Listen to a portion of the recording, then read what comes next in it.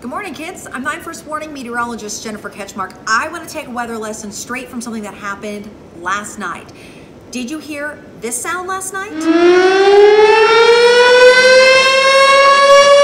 Yeah, the tornado siren. It can be something that honestly makes you scared. My own daughter was pretty frightened last night whenever she heard that sound.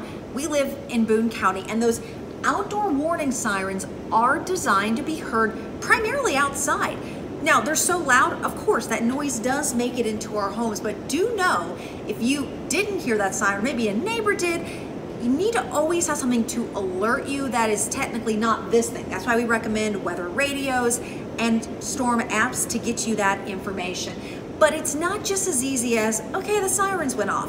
When we get a tornado warning, the National Weather Service gives us what we call a polygon. So it specifically shows us where it's at, and then who is in the path of the storm. Like last night, the threat was over Hebron, Cheviot, and Cleves.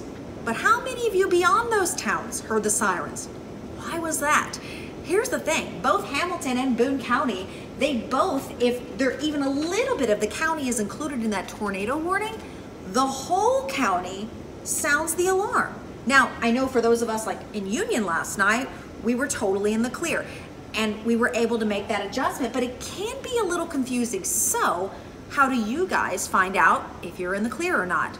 Number one, turn on the TV. The weather professionals, whether you're here in Cincinnati and you're watching WCPO 9 or anywhere across the country, your weather professionals and meteorologists are going to tell you who is directly in the path and who is really in the clear. But even a weather app like Storm Shield, you can zoom in and see where that is going, or listen to that weather radio.